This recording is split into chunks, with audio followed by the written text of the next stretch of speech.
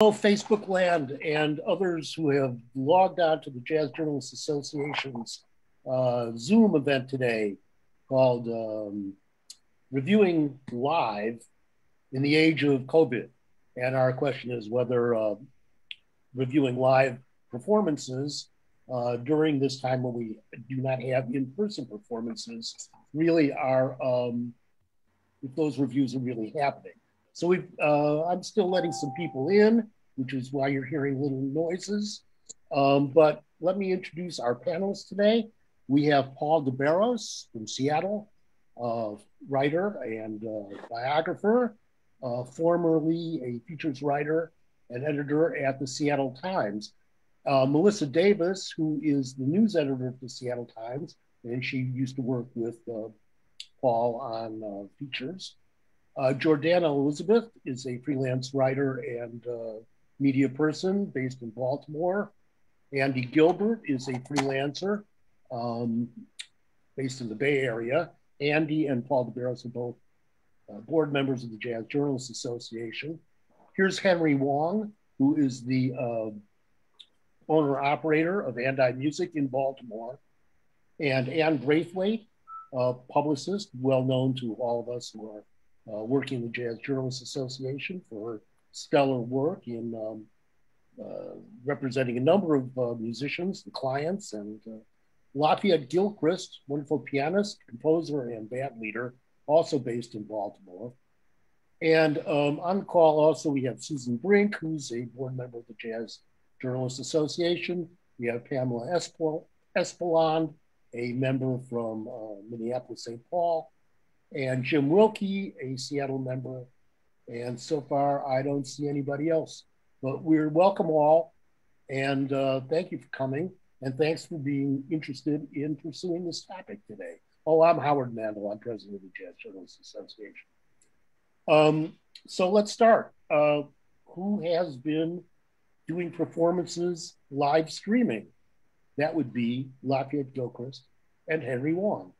So Henry, maybe you could start just talking a little bit about when you began doing live streaming from Die Musik.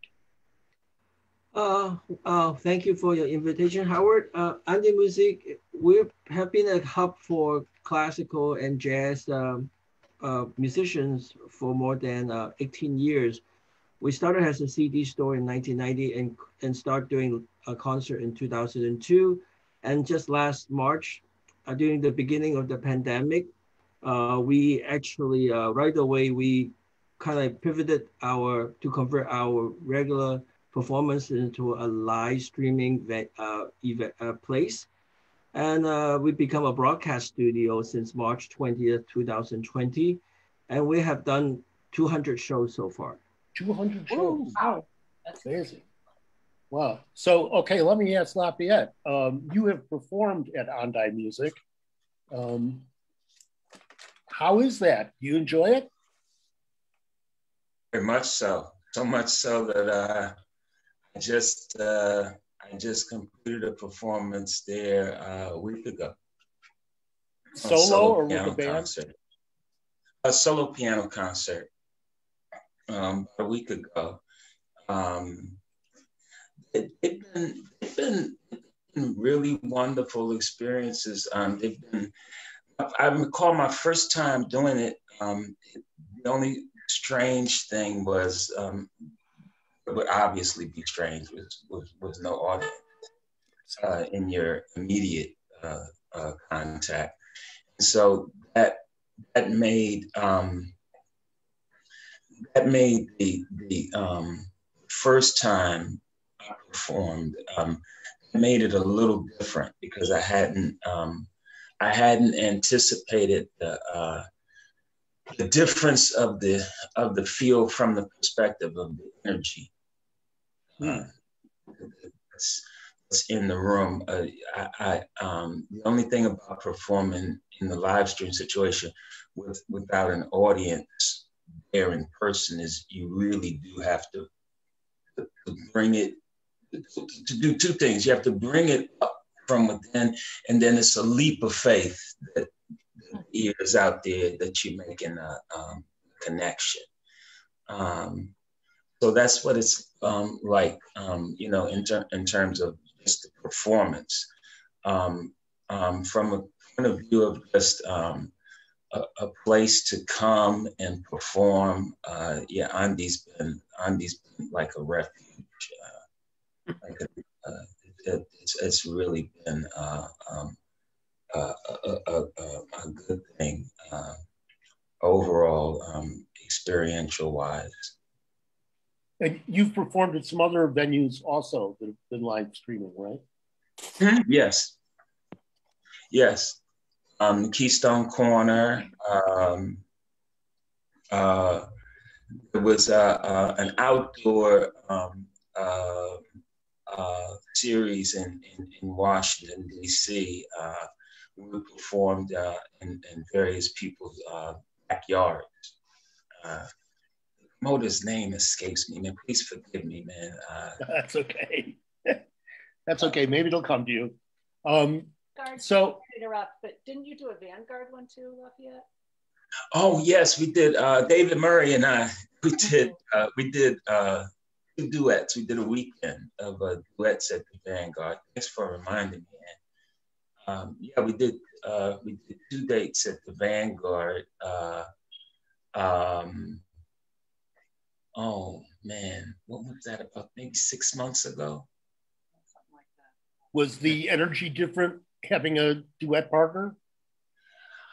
Oh yeah, I mean, just because I had played the Vanguard with David, you know, before the COVID, and I mean, the energy was great. We played there for a week, and there were lines every night, you know, and it's the biggest, most prestigious jazz club in New York.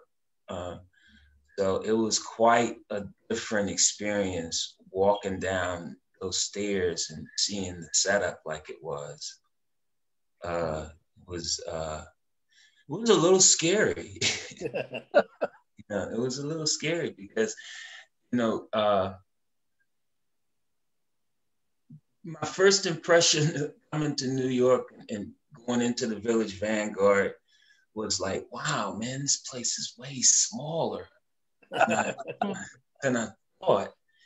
Then my impression coming back and looking at it during the pandemic is like, wow, I never knew the place had so much space in it. Lafayette, I'm curious if I might ask you, because we were all curious about how the Vanguard's doing. Did they tell you how many streams you get when you do a performance there?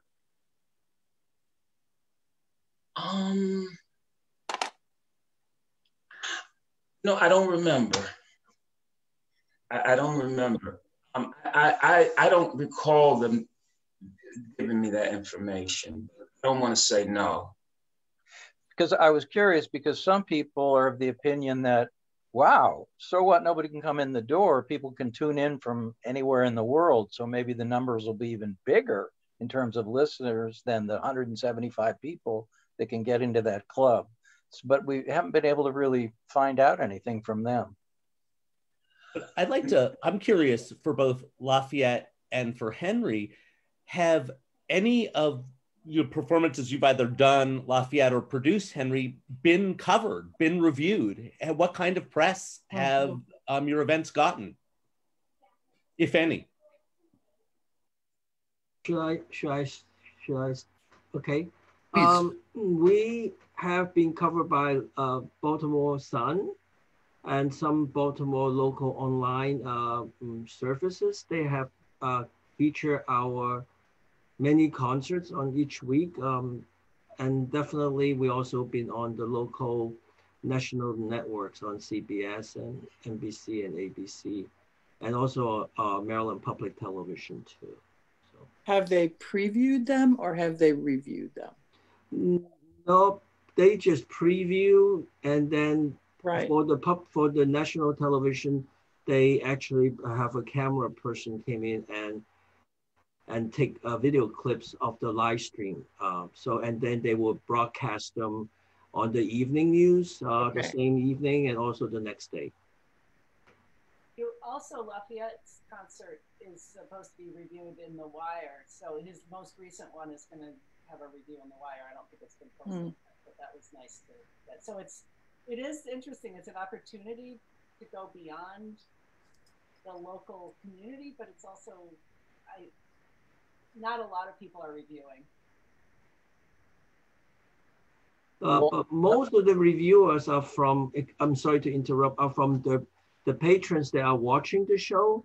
Yeah. So because we are airing it on YouTube, so there are plenty of comments throughout the whole concert.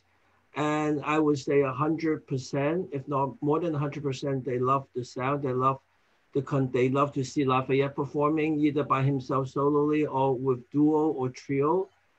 They love the concert he did with David Murray a couple of times. And so they really, a lot of people, they are very enthusiastically sending their inputs and their feelings throughout the live streaming among the patrons. Henry, do you have a sense of where people are watching from? Oh, yes. We have people watching all over the world. We have people bought tickets from Germany. I actually wrote to some of those people and asked them how they actually found us. We were actually featured on April, and there is a magazine in Europe called Jazz in Europe. They actually mentioned one of our live streaming concerts. It was a Warren Wolf with Joshua Espinosa, which is vibraphone and piano. So that magazine picked it up and promoted for us in last April. I have to say that, and I think Andy has probably had a similar experience during the pandemic, which has now been, what, a year.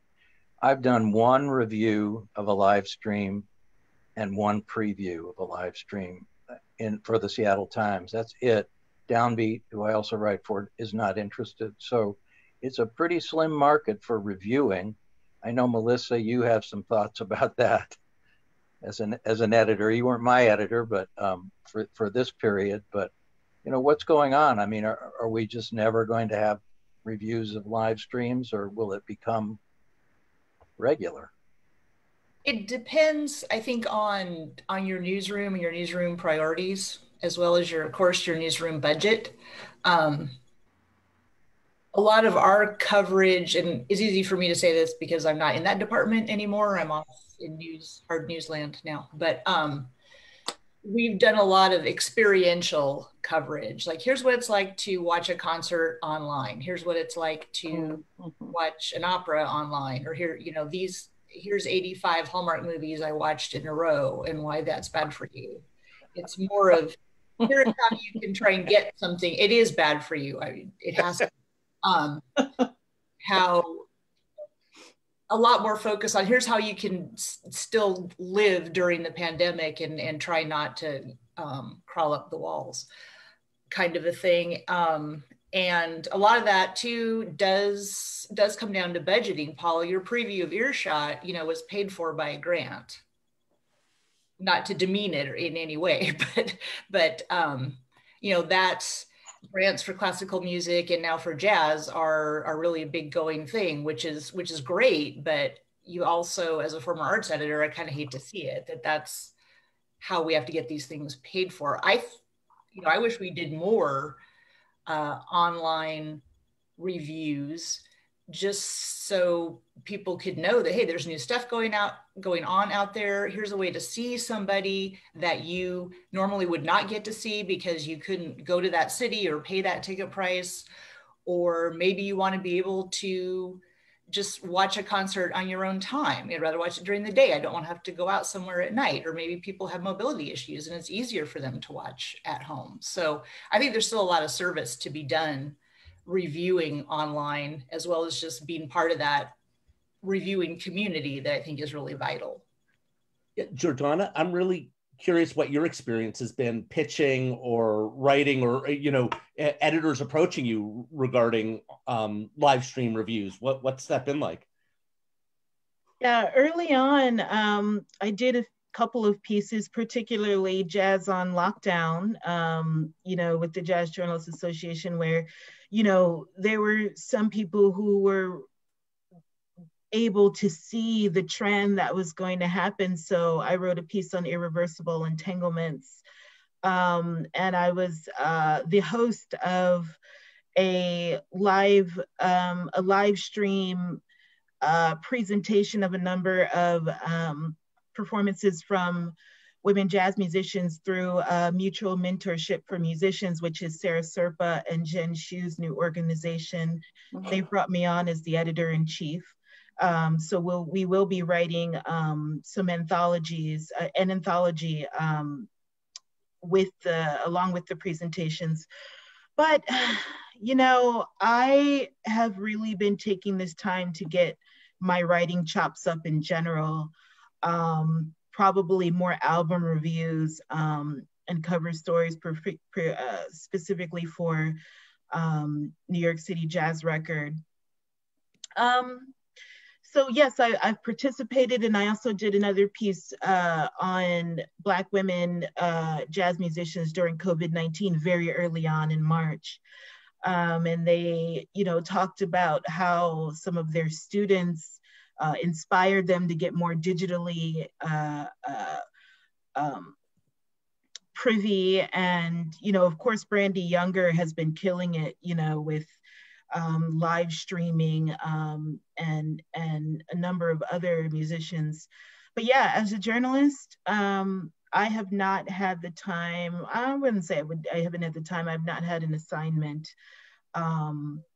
to really cover live performances, but I keep my eyes open, and Henry reached out to me on for one of the Die Musik performances very recently, and I try to do what I can, you know. We all are. Mm. Let me just mention, because we have a visitor on the discussion, Miriam Arbejo from Madrid. So we want to say hello to Miriam. She's a JJ member also, and we're really glad that we could schedule this at a time when some of our European members could participate. So I don't know, Miriam, are there any live performances going on in Madrid now? Unmute yourself.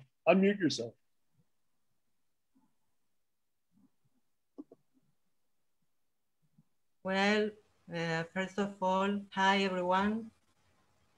Good evening from Madrid. Sorry, I've been here a little late because I've had a problem with my connection, but I'm sorry I missed the first of your thoughts. So I'm not sure if you are exchanging really experiences or thoughts of if you are curious about the scene in Spain, or my personal writing. Could you give me some more details on that, Howard, please? Sure. We're trying to focus on whether reviews of live performances are occurring. And if there are live performances that are streaming, you know, which I think all the live performances now, most of them are streaming unless they're outside or in somebody's home. So we're curious, are you reviewing anything that is being streamed, or are you watching things and saying, I'd like to review that, but there's nobody who wants to publish me? Or, yes, I have a publisher for this. Okay. Well, first of all, probably the person who knows more about my experience during the pandemic is Howard. And I should share today that yesterday I published my first review on live music in a year. You did it on your own blog, on your own platform? Yeah, well, in my blog and a couple of publications with a paywall, but it's in my blog. It's also in my blog, and Well, it's actually a little essay because I couldn't really write a review. This is something I want to know about your experience because it has been a year from the last live concert and the last one, a year of very complex things. And well, I felt like I couldn't just write a review. Of course, when I'm writing about a concert of an album, I never speak about myself because I am not the subject. But this time I felt like I needed to share some perspective, historical, personal, and artistic, the three of them, because it was the only way to share what really means to live without loud music. Okay, so I've been reviewing albums basically during 2020, some liner notes. I think I'm streaming.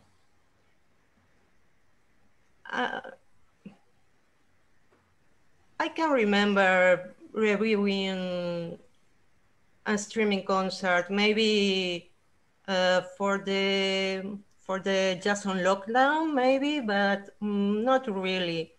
And it's not a thing in Spain. I don't think it's a thing in the States either.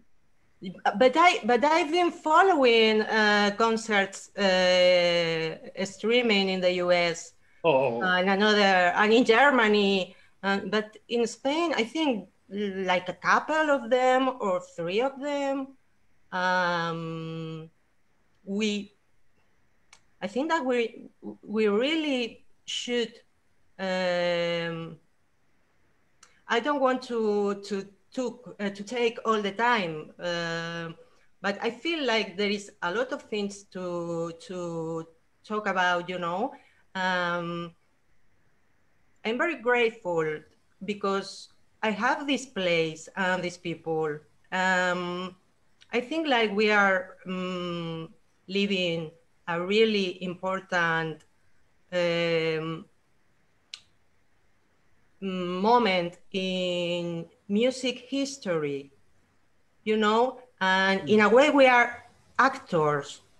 And I have a lot of doubts, and Howard, you know that, but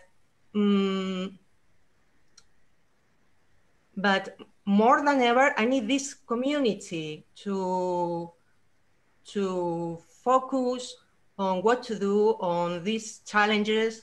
Do you understand me? I'm sure. Yes. Yes. Well, let me ask. I mean, Melissa was talking about trying to have articles that helped people to acclimate how to live during the pandemic better. And Andy, I guess, Andy, do you feel as a freelancer that you have to bring more of yourself into an article right now because of this? Or do we all share? Yeah, go ahead. Yeah, definitely. I mean, I think there's a sense, I've actually written a lot of sort of preview pieces for events that are going to be live streamed, of course, because that's what there is. And I framed a lot of them in terms of, you know, we're all living through this moment, and this is, you know, these artists are living through the moment. There's no way not to talk about that and bring in, you know, what it means as a viewer.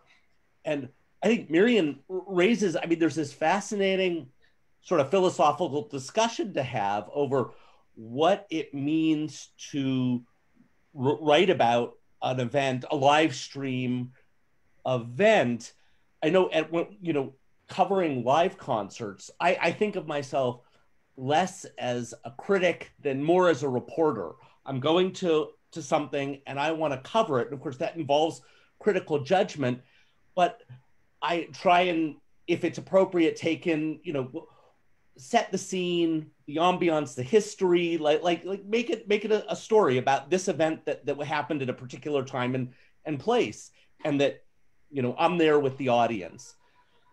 Live streaming, right, it's like the difference between writing about a play as opposed to a movie, right? Once it's live streamed, it's almost always archived. It's endlessly replicable. Anyone can see it at any time. How does that change the experience of it? And how much are you take into account production values? Right? If it's a live stream, as a viewer, we've kind of lost control over how we take it in. You're captive of the angles and that, you know, that the camera, whatever cameras are presenting it. You know, I go see a Taylor Eichstein concert and I might just focus on Eric Harlan the whole time because that's what I'm feeling, and my review would reflect that. Yeah, if the camera doesn't want to show what the, you know, drummer is doing most of the time, it's all so different. So I'm been thinking a lot about, you know, what it would mean, how I will or approach that. I'm curious what other people are thinking about that, because like I said, I think life, even as we go back to more in-person live performance, you know, whether it's outside or hopefully inside, I think live streaming will play a much, much, much larger role in the jazz ecosystem going forward, certainly than it did pre-pandemic. I think there's, you know, a positive point of being able to know that you can go back to a live stream because it's going to be archived, and, you know, you can watch it once and, you know, take down notes. I would definitely scribble down notes and, you know, understand what I was feeling in the moment. But being able to go back and review before you send in your piece and you know, kind of having that archival situation can allow other journalists to take their own blogs and begin to archive. And I think this is a historical time in music. And I think, you know, personally, I have been taking this time to archive pieces about women in jazz. I have a new website called Feminist Jazz Review, which was a column at Jazz Right Now. Thank you to Cisco Bradley, who just came out with a book about William Parker from Duke University Press. So congratulations to him. But yeah, I've been taking this time to build a narrative and an archive kind of on my own websites and looking at things that we haven't seen historically, and you know, bringing together resources for all of the jazz community to be able to refer to for absolute historical and positive purposes. Jordannah, I think that whole archival perspective is great. And it's a nice take on what Andy said. Andy, reviewing, as you know, started out as news. If you go back 100 years to the New York Times, the reason they wrote reviews wasn't that they cared what the opinion of the writer was. They wanted to know how many thousands of people came out to hear Caruso and what happened and did people like it. It was like, it was a news report, and it was news. But I think newspapers evolved over the 20th century to take on this other project, which was to be the conduit for a conversation about the arts. And that's what I'm really concerned about is disappearing regardless of the pandemic. I don't mean to sound over catastrophic, but this whole era has just made me think maybe newspapers, and as Melissa suggests, can't afford, because they're not doing so great either, to be the umbrella or the lap where this is nurtured, where this conversation about, because it's not just, you know, I went to see this performance at SF Jazz and this happened and they haven't been here in 5 years and this is who the person is. It's also a conversation about, wow, what do I really think about Joshua Redman? How does he fit in? What do I think about Lafayette Gilchrist? How did it hit me? What do we want to say about piano playing? What, you know, that's a conversation that I like to be part of, but I find less and less opportunity to be part of it. Before we get into the larger ramifications that you're suggesting, Paul, I do want to know whether you practice, as Jordannah has said, going back to see what the shows that you reviewed. Did you go back and re-watch them, re-listen to them before you write? You did not. So you treated it as a regular, I'm seeing a performance, I'm going to write the review on the basis of what I saw. I did, although I will say the first piece that I did was about Wayne Horvitz's festival at the Royal Room, which he called the Staycation Festival, which they had planned to do anyway. And there was, he and Robin Holcomb did this lovely, lovely, lovely show. It was a little eerie that first time watching a show in a place with no audience. They were freaked out because there was no audience, because you're a performer, you know where the applause is supposed to come and it doesn't. I went back and checked that a couple of times just because I got into a conversation with somebody about it and wanted to check. And, you know, did that really happen? And that's wonderful to have. I want to ask Lafayette also, how do you respond to reviews or to the lack of reviews? Does it make any difference if your show has been reviewed to you? I mean, I'd like it to be reviewed.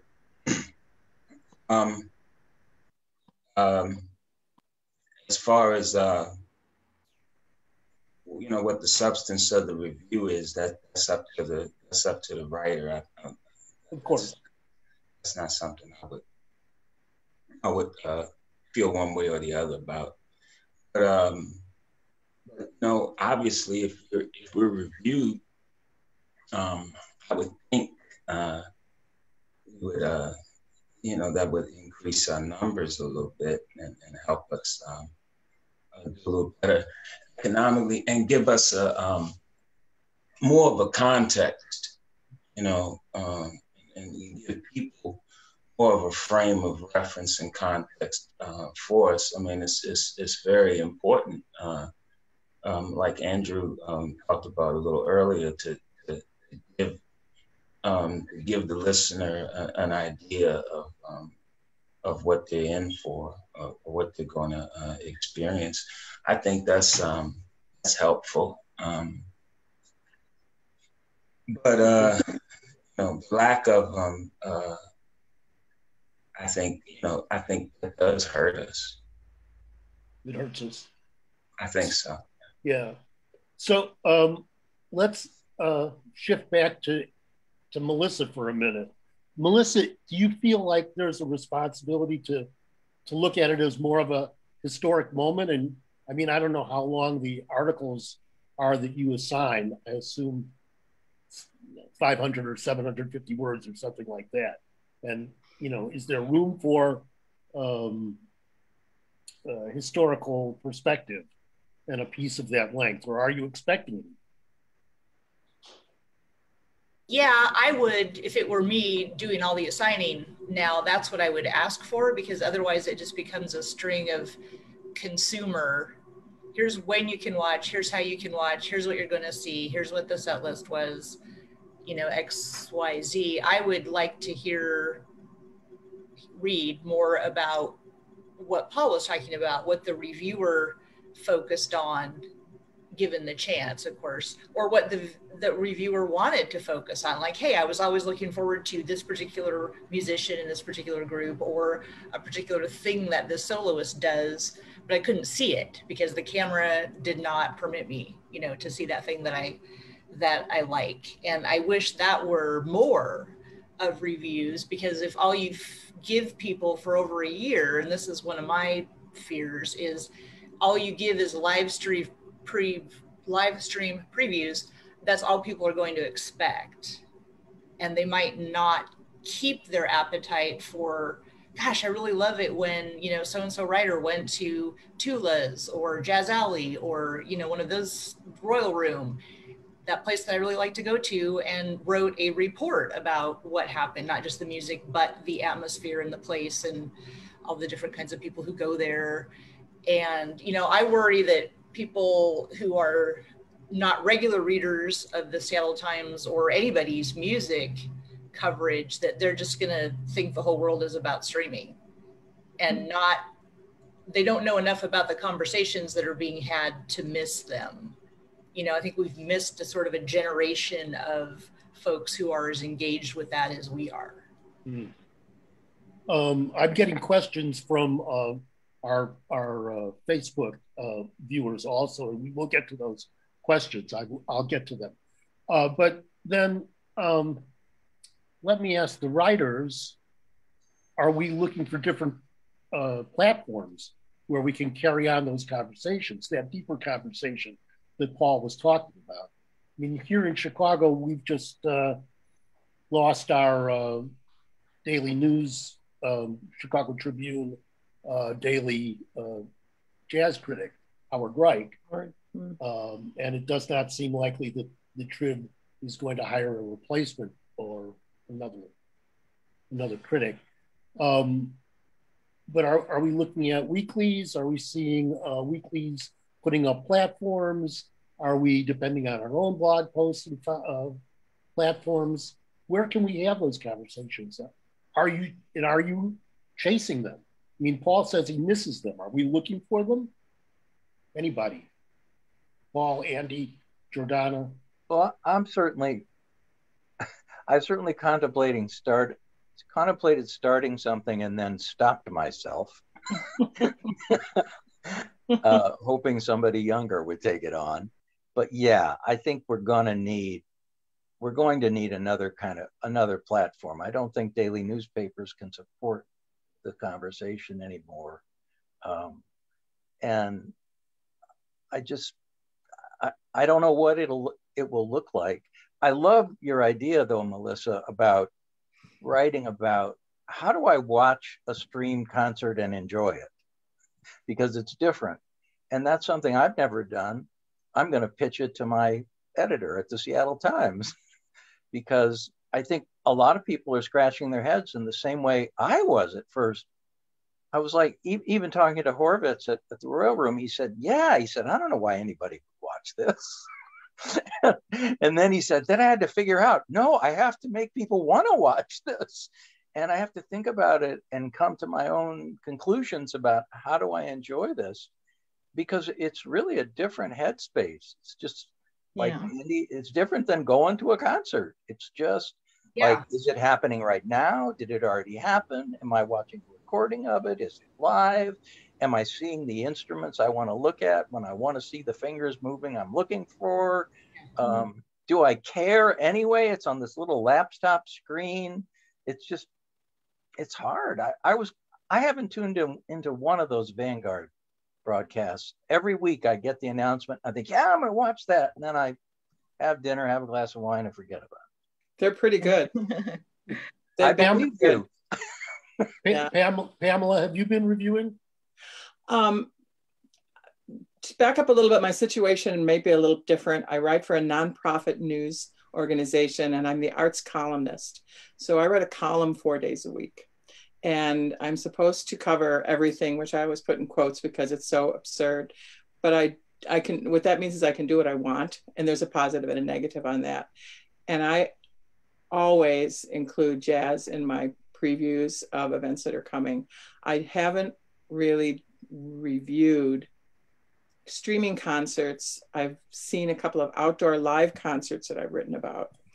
But one thing that I did really quickly back in March is I started interviewing long form interviews of artists and arts leaders. And I've done almost 50 of them. And some of them I talked to Lowell Pickett, who runs the Dakota Jazz Club, for example, in Minneapolis. And I talked to the person who runs the Twin Cities Jazz Festival. And I talked to a jazz guitarist And I bring in as many musicians into that discussion as I possibly can. And part of the reason, as we were talking a minute ago about this being a historical year, I'm conscious of creating a historical document of the people who are affected by this in the arts being allowed to speak.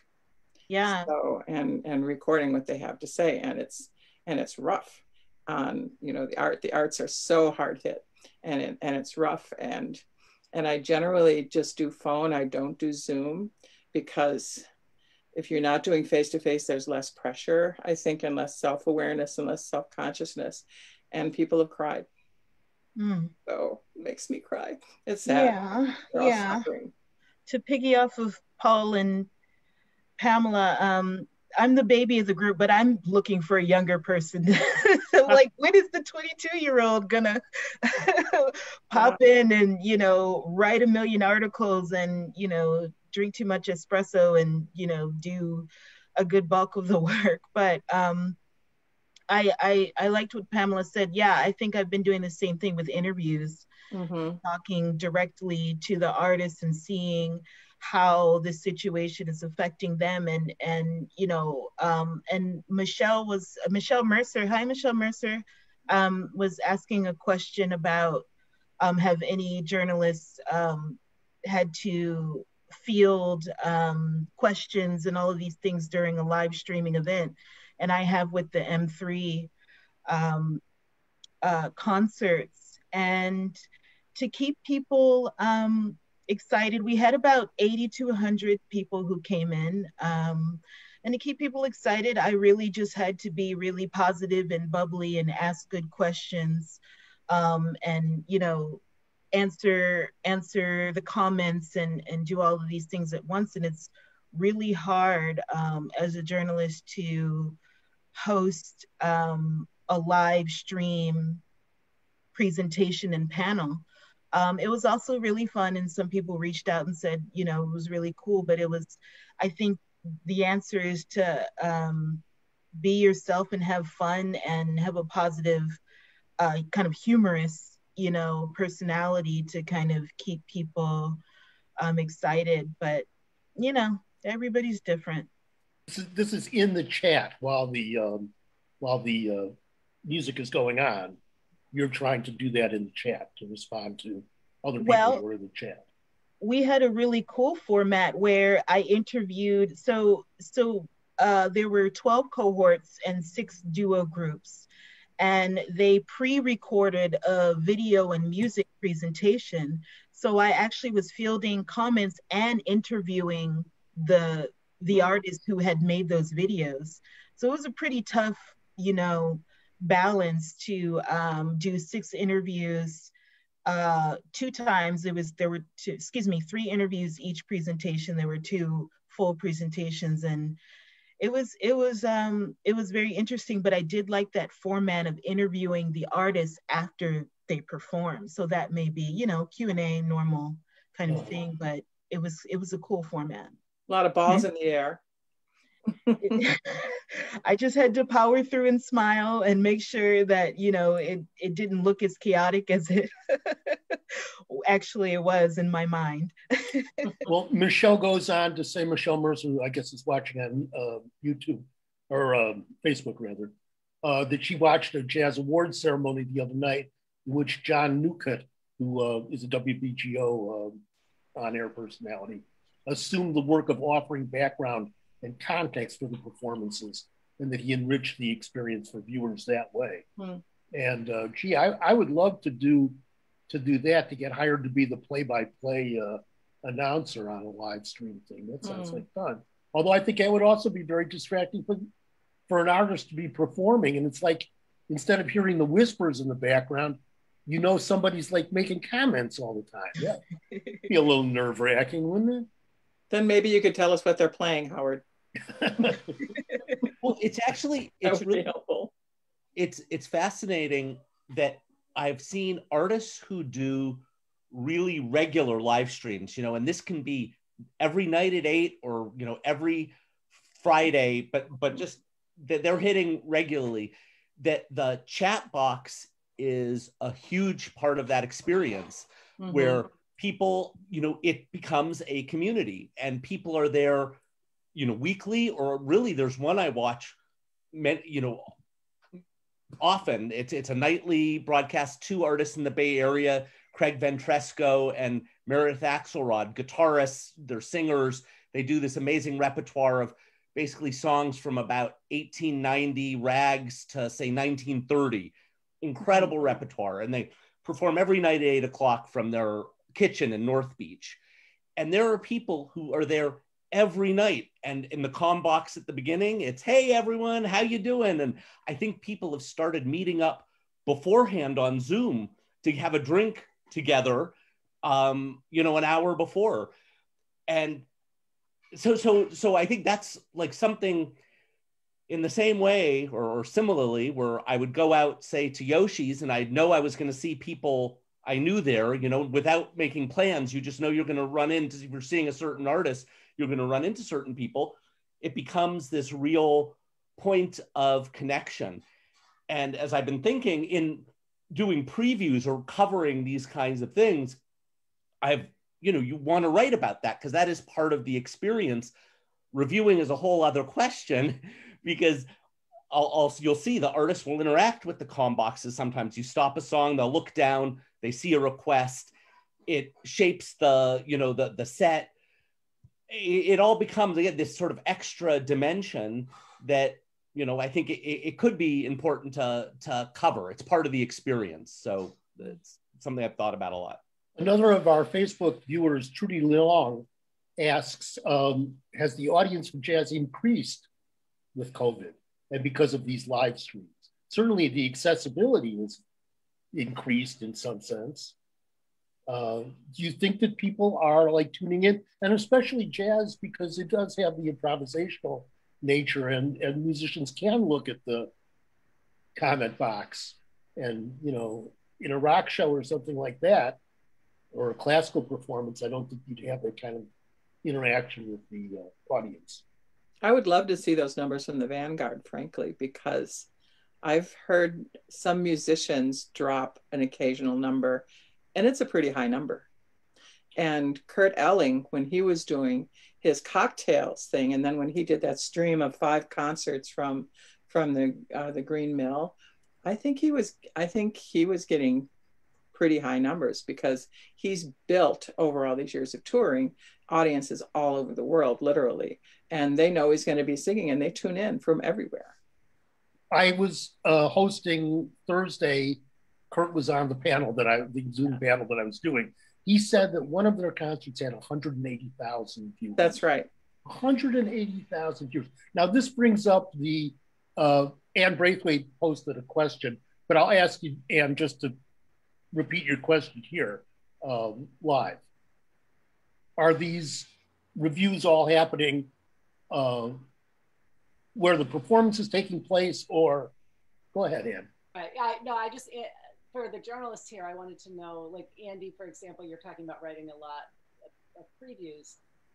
I assume, because this is the way it used to be, but I'm curious, are they always about Bay Area artists? Because or whatever paper you're writing for, are they always about local artists and local things?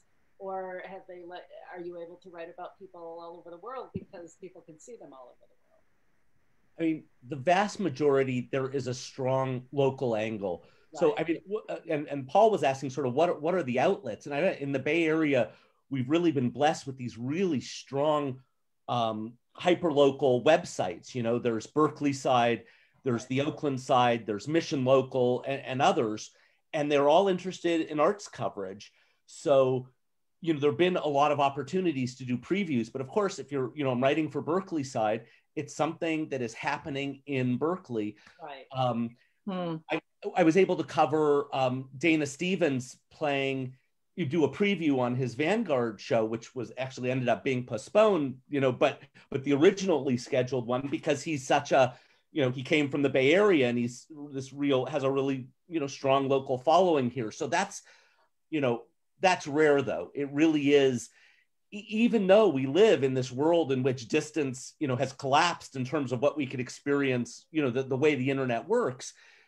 publications, if it's not a national publication, it's still very much, you know, why, you know, when you're talking to an editor and pitching, it's why us, why now, why this? And the strongest peg is always because, you know, they came out of Oakland, they live in Oakland, they live in San Francisco. You know, that's what I'm going to lead with when I'm pitching. Of course, that's what I thought, but I was just curious because now we do have this cornucopia. I mean, a concert anywhere in the world you could attend now, and it's really cool. But I also wonder if people are also getting some fatigue of being. I've been on the computer. I know for me personally, I'm so glad I get to see Lafayette play a lot because I've never seen him live before. But there are a bunch of concerts I haven't gone to because I've been on the computer for 12 hours. And when, you know, at the end of the day, I want to be with, you know, if it's a pandemic, so you can't, but the way I used to deal is I'd go out and go to a club and go hear music live and see you, just like you said, you'd go and you'd know that there would be people there you knew because of who was performing and so forth. So I think it's a great opportunity. And I think beyond the pandemic, we will still have live streaming, but I'm hoping that after the pandemic too, that a lot of people are just going to want to go out to clubs again, because if there are, you know, whatever clubs are left, because we need that person-to-person interaction. I think people are going to stream, no pun intended, out to clubs in unheard of numbers. People are so starved to be in that actual community of bodies. I was going to say about the Vanguard numbers, I would guess they're very high because there are tens of thousands of jazz fans all over the world who've never even set foot in the Village Vanguard. So the opportunity to suddenly tune into a concert there is probably really attractive. But getting back to something Andy said about community with the chat room, I've noticed that too on the live streams. And what the other thing that I've noticed is that the tip jar is very, very active. When the Royal Room event happened, or I just got some numbers from a little venue out in Yakima called The Seasons, where they do all kinds of music, artists are getting like $2,000 in tips from an evening's show. So to bring it over to the artist's point of view for a moment, live streaming can be not a bad deal. I think people are generous watching the show, and I think people that tune in are really often understand that artists are going through a really tough time, and they're very generous. Let's take that to the presenter's point of view and ask Henry, do you find that, number one, people are being generous? Are you attracting, and number two, are you attracting audiences from all over the world? Yeah, the number of ticket sales from last year during the pandemic, from March to currently, it actually is the best months for like the 4 years compared. So we actually have more people bought tickets to watch the live streaming. Even a lot of, when we first started, our ticket prices was only $5. So it was very affordable, and we encourage donations, and there is usually 20 to 30% of the ticket purchaser will also make a donations. So I assume that as a club owner, part of your profit income was selling beverages. And you don't have that now, right? Well, Die Musik is not a restaurant. So it has been started in the beginning as a listening room. So we are quite the opposite of all the jazz venues. We don't serve food. Our beverages is primarily soda, water, and a beer. So it definitely doesn't have any high-end alcoholic beverages. So because it's an all-age performance space, so we have a lot of high school kids, they want to give a jazz concert, they will choose Die Musik because we're the only places that actually will give them an opportunity to perform. So we haven't really lost a lot of revenue like the other clubs are doing because our model is quite different. I see. I'm curious to know from Jim Wilkie if people are turning to radio because they can't go out. Are you getting bigger numbers? I have no idea. I do think people are listening to more radio, missing the social interchange that we had with places like Tula's and the New Orleans and so on and so forth. We all miss that a great deal. But I haven't seen any research on actual hard numbers on listenership, only anecdotal. I've got a message from Daniel Atkinson, who's a presenter in San Diego, in fact, one of the Jazz Journalists Association's jazz heroes. And he's saying that in San Diego, the press for jazz has long been confined to previews rather than reviews. And that his streaming shows, which are at the Athenaeum, have received major preview treatments, but really no reviews to speak of. And he thinks that that's just the way it's been now for a while. It seems, he says, like it could or should be that the shows are no longer, let's see, that the press could influence people to tune in after the initial stream. So it's more like a film review, you know? And I wonder if we've seen any, some performances, some streams where people go, wow, I've got to see that again. That's a classic stream. That's a classic performance. And then, you know, like I'll go and watch the Miles Davis at the Isle of Wight performance for fun. And that was, what, 40 years ago or something like that. And, you know, are there streams that we just go, and this sort of goes back to what Melissa was saying too, in a way, because are we reviewing the music or are we reviewing the video production, the stream production? Both. And then are we finding ones that we want to keep going back to because they really enrich us? I mean, you know, Montreux Jazz Festival is probably the most notable of you know, recorded live performances. And we all go back to those, minus my favorites, Nina Simone, I think 74, and Betty Carter's version of My Favorite Things, the East Berlin performance. I'm obsessed with just that performance. So yeah, I think on a historical level, maybe I've in regards to jazz recently, I've been focused on the next generation.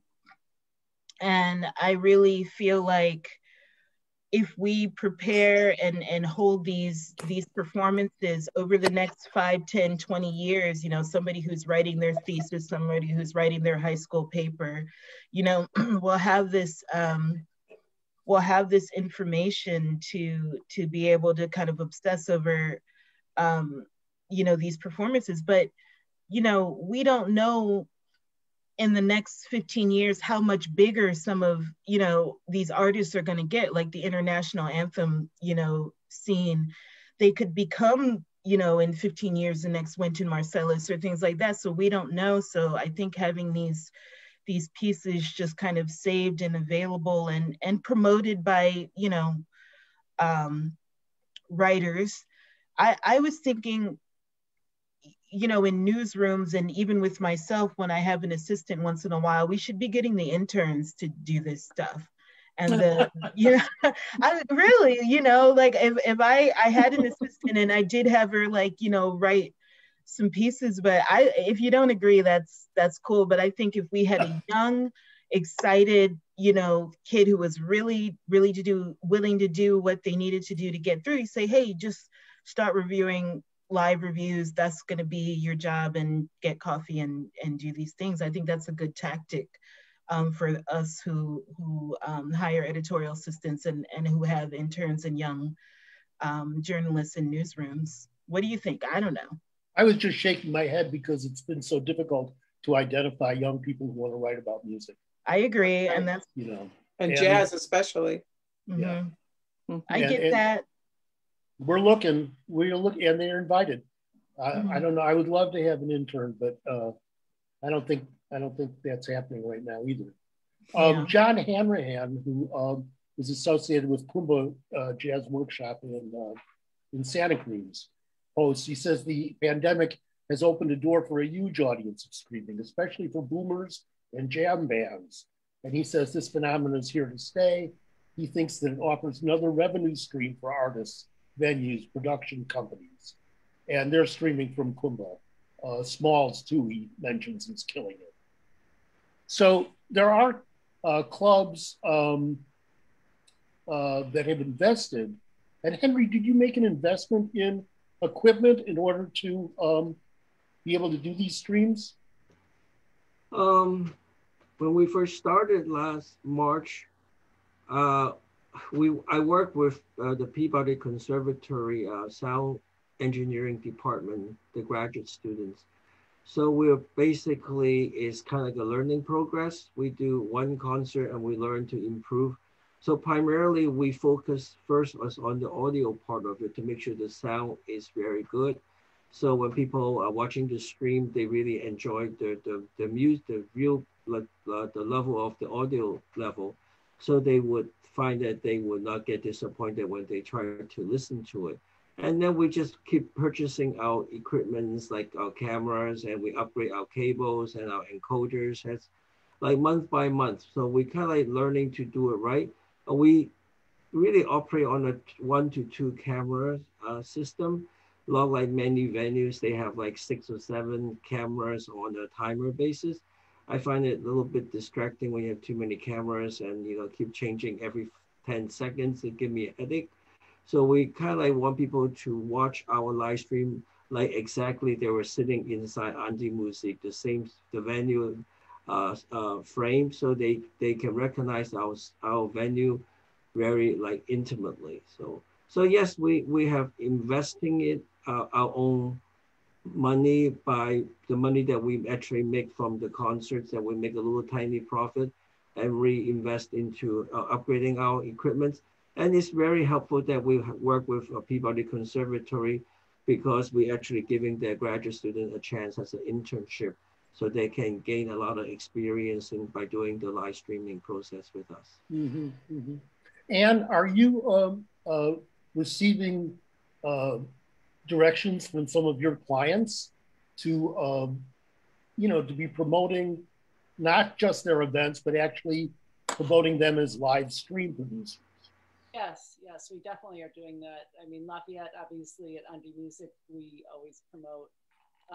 New England Conservatory is now putting a lot of even master classes and workshops online. And, I'm hoping Maria Schneider's coming to NEC, and they're doing, there's something called Art, which is helping students at NEC, but now it can be streamed too, both in pitching they have a pitch contest where somebody wins a grant, and that's going to all be live streamed, and then Maria's going to conduct the orchestra of it. So we are pitching it. There's not a lot of appetite because, I mean, in Boston, we have a preview, yes, absolutely, and there are places like Downbeat, they'll put all the streaming stuff goes as a listing, but it's not a feature or a preview really.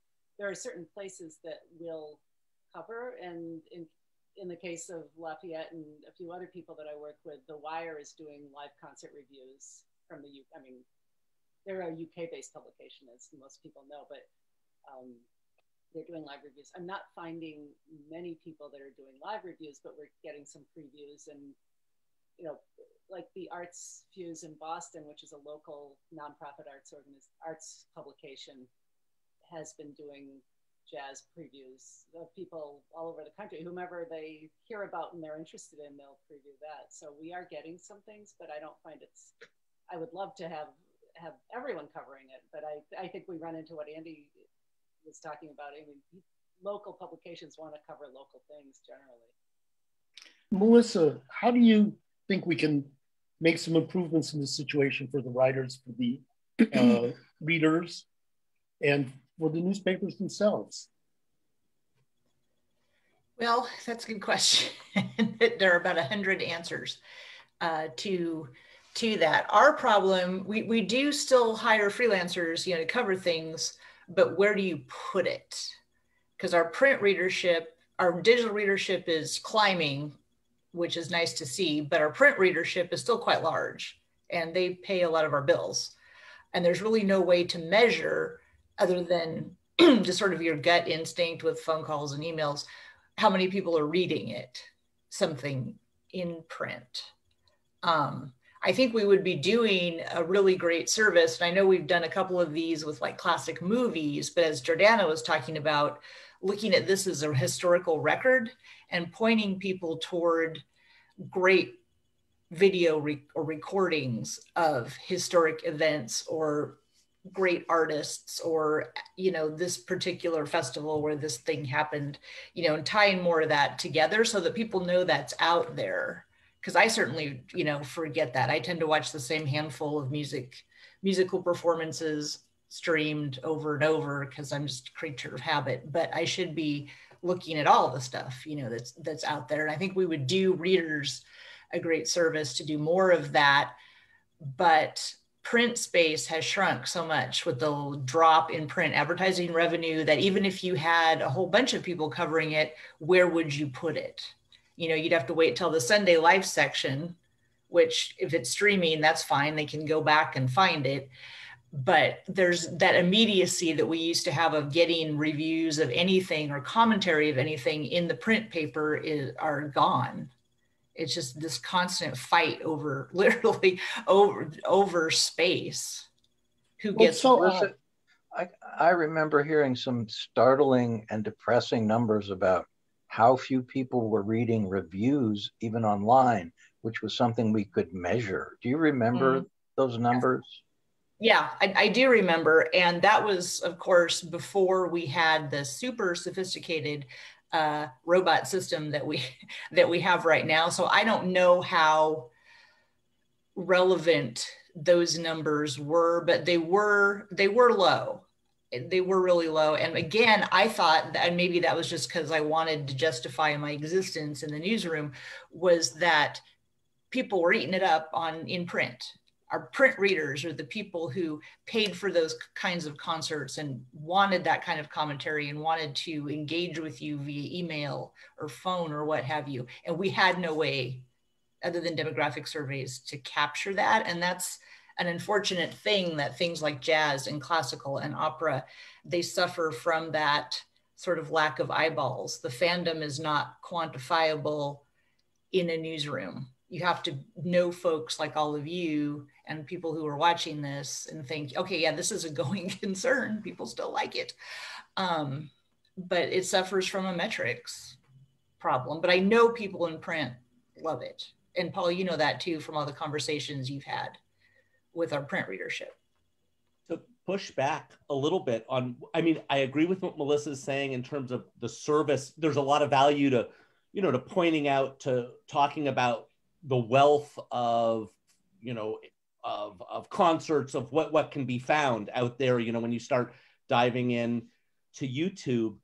I think in some ways that cuts against this idea of what we're wanting to talk, you know, thinking about wanting to review live streams. And I think, I mean, when we think about going to see live music, right, the basic thing is everyone there has taken the effort, has made the commitment to leave their house, right, go out, gather somewhere at a particular time, which is, I mean, especially from the perspective now of being locked down, is this real commitment, right? And oftentimes the first thing an artist will say, welcome everyone, you know, you could have been watching Saturday Night Live tonight, but here you are with us. We really appreciate you, right? The investment of experiencing something on our screen, which, you know, our entire lives are mediated by, is nothing, right? You're just scrolling and you see something and you click on it and you can experience it. And I think this idea, it's this real challenge for artists of everything they're putting out there that's going to be taken in, you know, a live stream or archived, is out there competing with literally a billion other possible experiences that we could take in. So as a jazz fan, like Jordannah said, we could go and relive our favorite Nina Simone performance or Sarah Vaughan. So what's the motivation to see something that's happening now when you're taking it in exactly the same way, you know, on a screen? It's all sort of collapsed. And I think in a lot of ways, it's a challenge for artists to think about what they can do in a presentation that makes it, something is happening that's going to motivate the viewer, that this is the moment, I need to be there now. And I think some artists are sort of working on that. It's a real challenge. I don't think there's an easy answer to that. What do you think about that, Lafayette? Completely. What Joe Horowitz calls the sense of festive occasion, that is what we are all missing. And for some folks, it's like, well, if I can't see it live, I'm not going to see it. Mm-hmm. And we're trying, I think, part of our mission as a publication is to sort of get people over that edge a little bit. Like, okay, it won't be what you're used to, but here are some other things about it. And we have interviewed a lot of artists and promoters and venue owners about how hard this is. And I think a lot of people outside the inner fan circles don't understand how hard this pandemic has been on art venues and artists and all the people, the service people, everybody who's associated with it. They are all just suffering. And the way the aid is being trickled out and distributed is not equitable. Let's ask the artist here how he thinks about this. So Lafayette, how, you said early on that like it was startling to you to perform without an audience there. How have you adjusted to that? What do you try to bring to the moment? As much focus on the substance of the art itself and the delivery as I can as a performer. I try to make the performance and make the music with as much fire and intensity and sincerity as I could bring forth. I haven't figured out to this point what else to do. And like I alluded to earlier, it's a leap of faith. It's a leap of faith because the thing is to do, from my perspective, is to, do your work, do your preparation, and you're a craftsman working on his craft. And you have to make your presentation based on a hope that someone is listening, someone is that you're getting to somebody. The point is that you're not alone, because it's awful to be alone. Yeah. Have you been composing, or are you working on new projects during this period? Oh yeah, I'm writing quite a bit. Do you take inspiration from COVID? I mean, from the situation now? Have your practices changed any? Yes. I mean, I don't know if I would call it inspiration that I take from it, but I still feel moved to write and compose and play. And I still feel enthusiastic to share what I've been able to come up with. It's just an ever increasing angst as to, one, is it getting out there to the people, and two, what is going to be my future? What's going to happen to me? I don't come from a financially well-to-do situation. I mean, I'm not destitute, but it's shaky. Yeah. So it's a little. So the future is something every now and then when you really take stock of what you put into what you're doing. You're 10 toes. You're both feet in, 10 toes deep. So there's no turning back. There's no figuring something else out. If there is, I'm probably not that clever. So I I think the way forward that I've been trying to deal with is really trying to go more into the art itself, and really with the writing and the performing and trying to continue to just develop along my own pathway. Please continue. I'm sorry, go ahead, Paul. Lucky for us. Yeah, totally lucky. And I really relate to your word angst. I really think that that's a reflection of something that's been really upset here.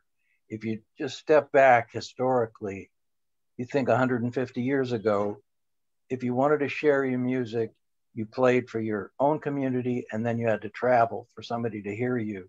And that was the sense that you got, that you had an audience, and there was a back and forth between the audience. Then we started recording, and then everybody had or could create an archive of previous performances, and audiences related to you as a live situation if they could, if you came to their town, or a recorded situation if you didn't, or maybe both.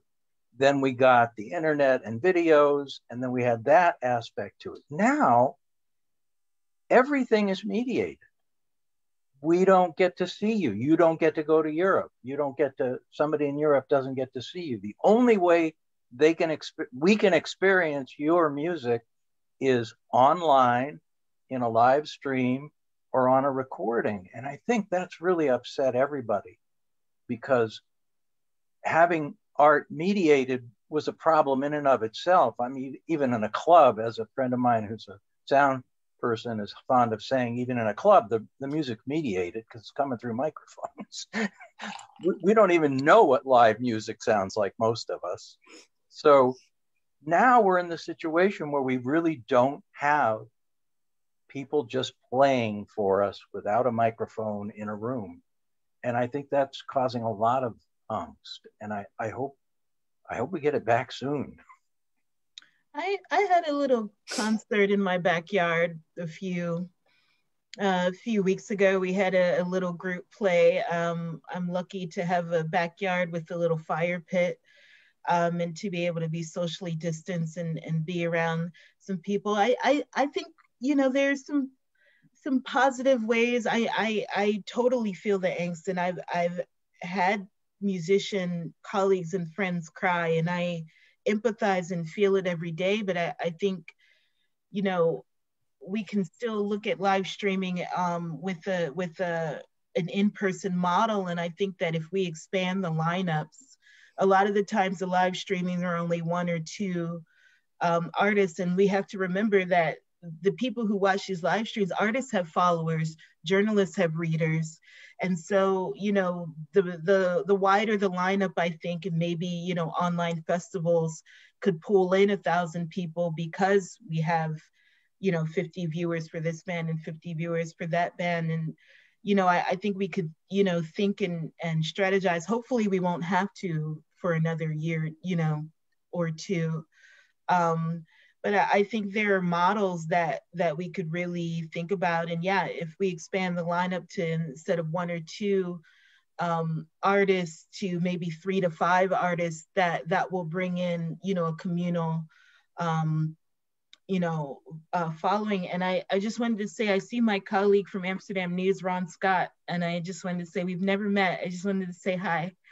But, I try to be the cheerleader and try to, keep everybody excited, but it is a painful time for sure.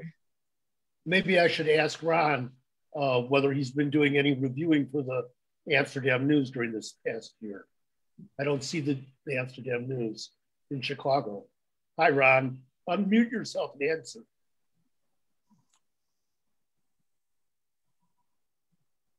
Unmute yourself. Oh, okay. Hi. How's everyone doing? We're good. Great. I see Ann. I've never met her. She sends me press releases all the time. Yeah, Ann. Hey, enjoy. Hi, Ron. Nice to meet you. I know. I've never met. I'm happy to see you here. Right.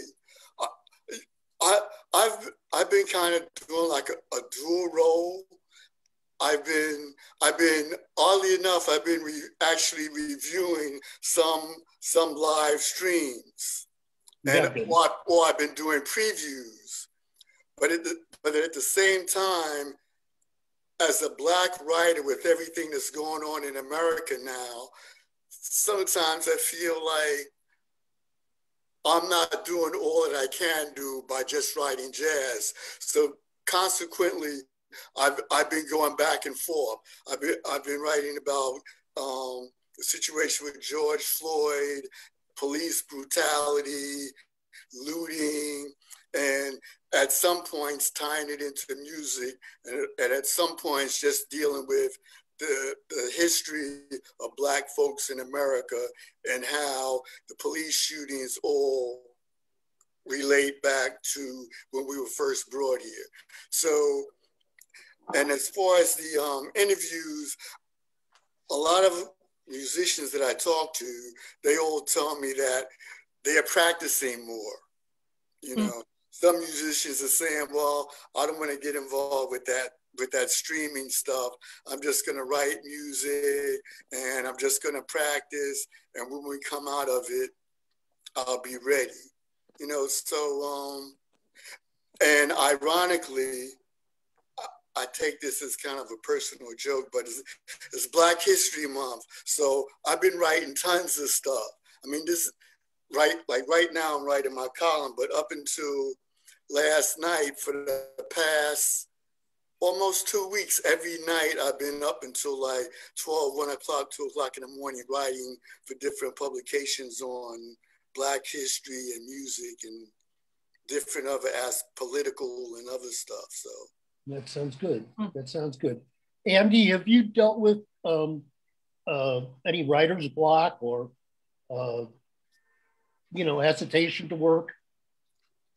Has the COVID thing dampened your spirits any?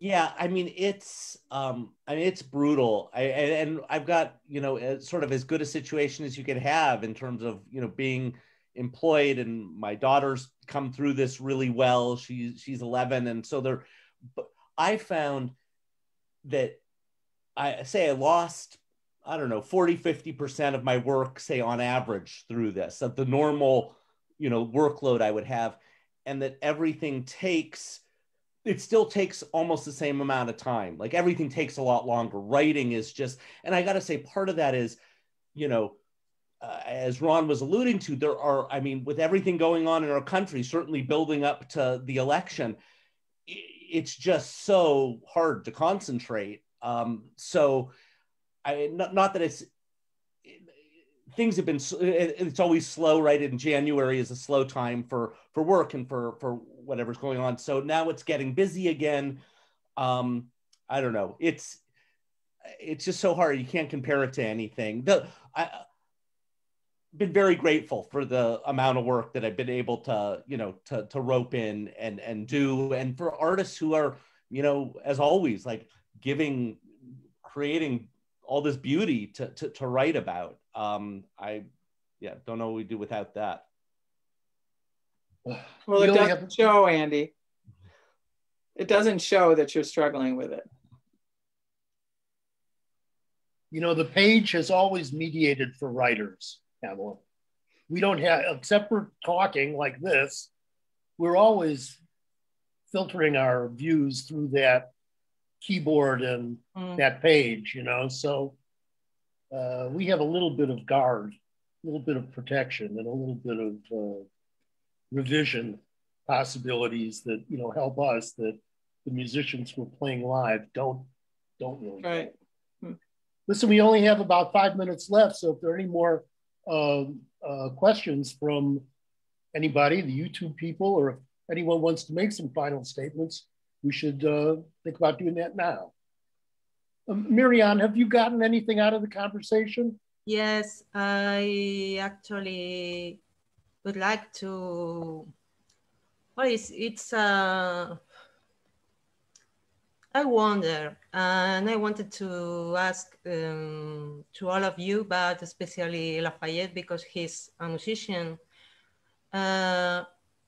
if you really think that live streaming is going to be the main venue for artists, because I feel I can relate with Andrew's point of view when he was saying the moment is now, and that's the truth. The moment is now, and whatever the main venue for musicians to show their works is going to be, I will adapt. But I'm not really sure about what that venue is. Do you understand? I mean, in Spain, I think it's going to be different during the summer, because it's easier to have social distancing in the open. But we'll see. I don't know what is going to happen to jazz festivals this year, but it's looking a little better than the year before. So I wanted to really know if you are thinking that live streaming is going to be the thing for live music. Lafayette, that's at you. Or Henry, you could pick that up also. In fact, Henry, since you're doing the streaming and you also have a venue for live music, what do you think is going to be in the future? I just, my humble opinion, I personally think that people always want to be going to a venue to be attending a live performances. Live streaming will be beneficial, I think, for a lot of musicians, especially if you are upstarter musicians to want to reach out to a broader audiences throughout the world and even in your community. Because again, live streaming, you can watch it at any given time. Like for our live streaming, it's good for 7 days. So it's really no excuse that you have time conflicts, you can watch it, And we definitely will be adding live streaming when we can have live audiences, because there are definitely a lot of people more reluctant to go out to socializing in a public arena with a lot of people surrounding them. Unfortunately, the pandemic has given a reality check for all of us for our health concerns. And unfortunately, I think we're going to lose a percentage of our regular audiences in the past, even when things are back into normal.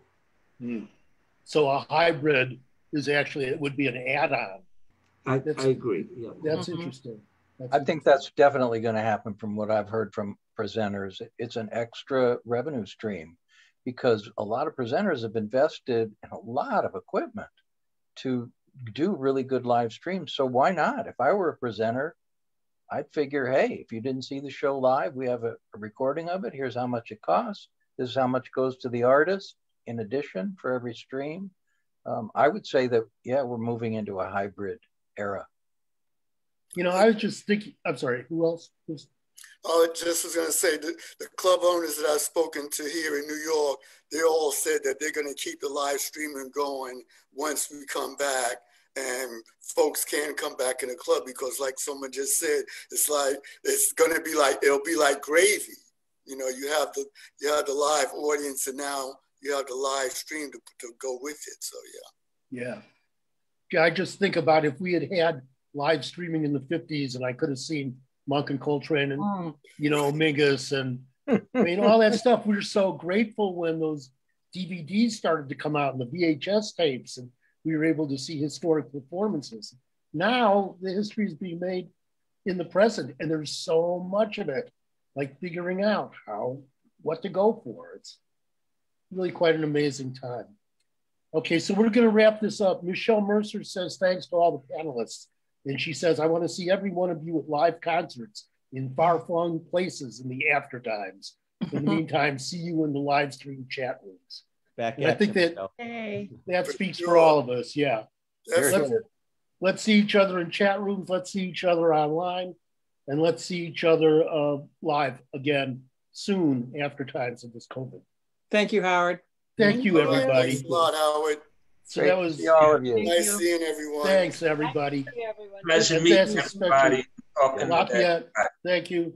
Lafayette Gilchrist, Henry Wong, Jordannah Eliabeth, Ann Braithwaite. Email me. Andy Gilbert, Paul de Barros, Melissa Davis, Marianne Arbalejo, Ron Scott. Thank you, everybody, for being here.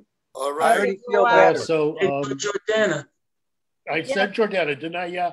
Marsha Hocker from New Jersey is thanking us. I want to get in touch with you, sis. Yeah, I wish I could put my email on the chat, but I don't. I'll connect you guys. Thank you, Ann. I was going to ask you. Yeah, connect me with Jim Wilkie, thanks everybody for being here. And this will be on YouTube so that it can be reviewed in archive form also. Nice to see some familiar faces, by the way. Right. Indeed. Mm-hmm. Thank you. Thanks, everybody. Thanks to the Jazz Journalists Association, to Adriana Prieto, and to Susan Brink, who are doing the back office work on this Zoom event. And we'll do something else again soon. Oh, cool. So thanks, everybody. All right. Stay well. Stay warm. All right. Wear your mask. Yeah, that's right. Wash your hands. Bye. Bye. Pleasure, everybody.